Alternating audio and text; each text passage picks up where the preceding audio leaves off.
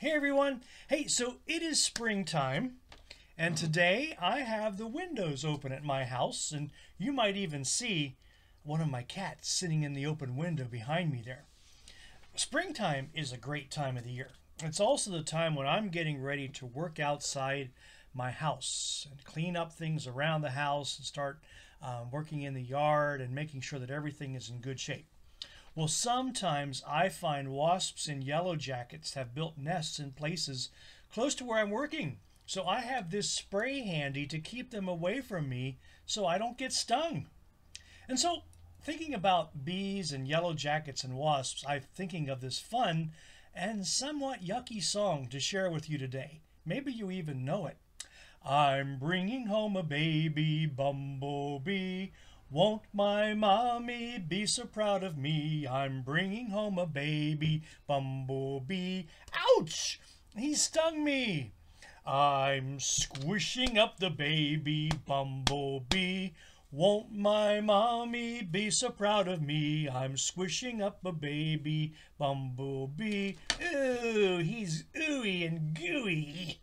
I'm cleaning up a baby bumblebee. Won't my mommy be so proud of me? I'm cleaning up my baby bumblebee. Now my mommy won't be mad at me. Oh my. You know, Baby Bumblebee, maybe you've heard that song before. It's a traditional rhyme and a gesture play song. It's sort of a yucky song, isn't it? Yeah. Well, you know what? This song is not just for children. When I worked at a summer camp for years as a counselor and even as camp director, we would sing this song with our summer campers, even the teenagers. And we would include sometimes some verses that were a little gross, like I'm eating up the baby eating the baby, and I'm throwing up. Oh, okay.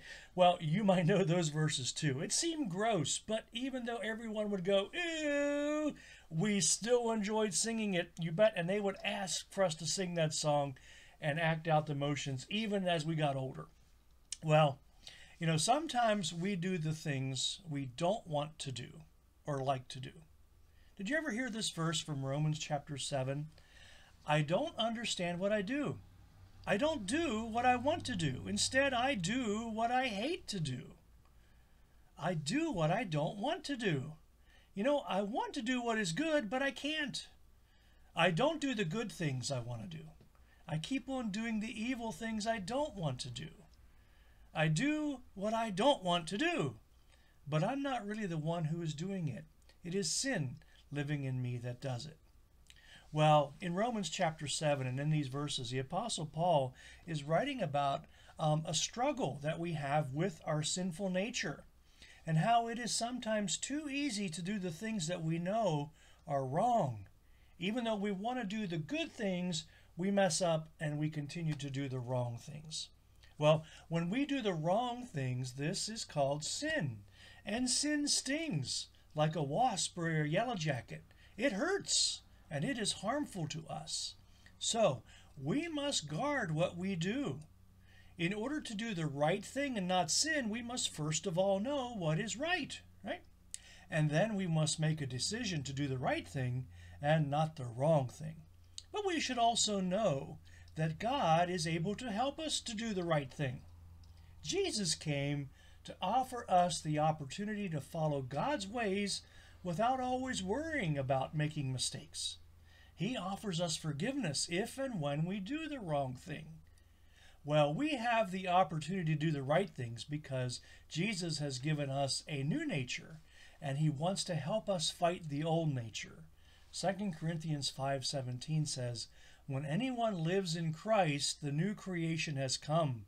The old is gone, the new is here. You know, springtime is about new things. It's also about wasps and yellow jackets. So I will try to be careful. I don't want to get stung.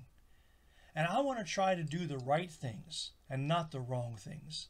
And I am so glad that God will help me do the right things. So today, I hope that you make good decisions as well. And I hope that you will do the right things, because when we do the right things, we live in joy and we live in peace. Have that kind of a day.